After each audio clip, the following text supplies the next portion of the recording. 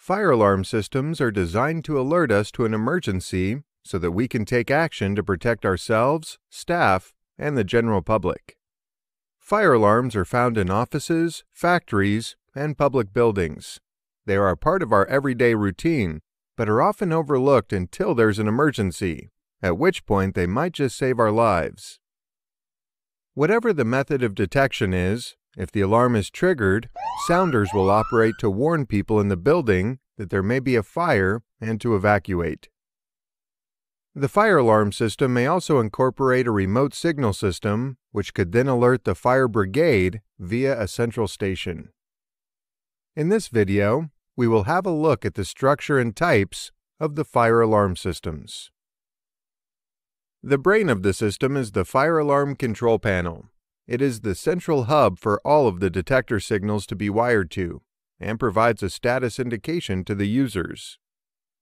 The unit can also be set up to simulate an alarm for use in routine fire and evacuation drills, so all staff knows what action to take in the event of a real fire.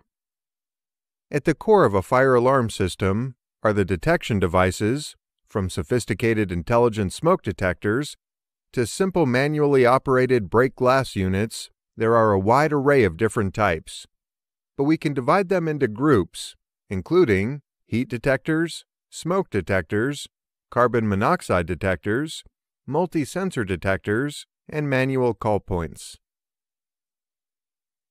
A heat detector can either work on a fixed temperature basis, where it will trigger an alarm if the temperature exceeds a preset value, or they can work on the rate of change in temperature. Commonly, heat detectors work in a similar way to an electrical fuse. The detectors contain a eutectic alloy, which is heat sensitive. When a certain temperature is reached, the alloy turns from a solid to a liquid, which in turn triggers the alarm.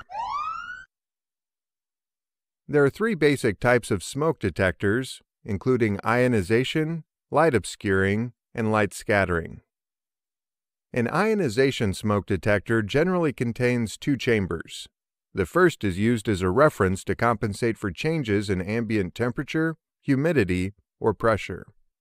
The second chamber contains a radioactive source, usually alpha particle, which ionizes the air passing through the chamber where current flows between two electrodes. When smoke enters the chamber, the current flow decreases. The drop in current flow is used to initiate an alarm. The light scattering smoke detector operates on the Tyndall effect. A photocell and light source are separated from each other by a darkened chamber, such that the light source does not fall on the photocell. The passage of smoke into the chamber causes the light from the source to be scattered and fall on the photocell. The photocell output is being used to initiate an alarm. In the light obscuring smoke detector, smoke interferes with a light beam between a light source and photocell. The photocell measures the amount of light it receives. The variation in photocell output is being used to initiate an alarm. This type of detection can be used to protect large areas, with a light source and photocell positioned some distance apart. Carbon monoxide detectors are also known as CO fire detectors, and are electronic detectors used to indicate the outbreak of fire by sensing the level of carbon monoxide in the air. Carbon monoxide is a poisonous gas produced by combustion. In this instance, these detectors are not the same as carbon monoxide detectors used in the home for protecting residents against carbon monoxide produced by incomplete combustion in appliances such as gas fires or boilers. Carbon monoxide fire detectors use the same type of sensor as those in the home, but are more sensitive and respond more quickly. Carbon monoxide detectors have an electrochemical cell, which senses carbon monoxide, but not smoke or any other combustion products. The multi-sensor detectors combine inputs from both optical and heat sensors and process them using a sophisticated algorithm built into the detector circuitry. When pulled by the control panel, the detector returns a value based on the combined responses from both the optical and heat sensors. They are designed to be sensitive to a wide range of fires.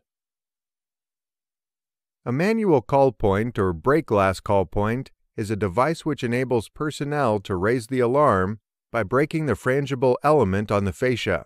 This then triggers the alarm. Fire alarm systems can be broken down into 4 main types: conventional, addressable, intelligent fire systems, and wireless systems. Let's spend some time considering each. In a conventional fire alarm system, physical cabling is used to interconnect several call points and detectors, the signals from which are wired back to the main control unit. Call points and detectors are arranged in zones to simplify locating the cause of the alarm.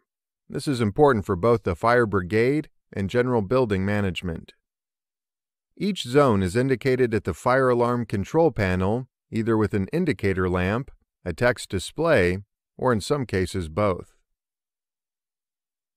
It makes sense that the more we can divide a building into zones, the more accurate locating the alarm trigger will be. The control panel is wired to a minimum of 2 sounder circuits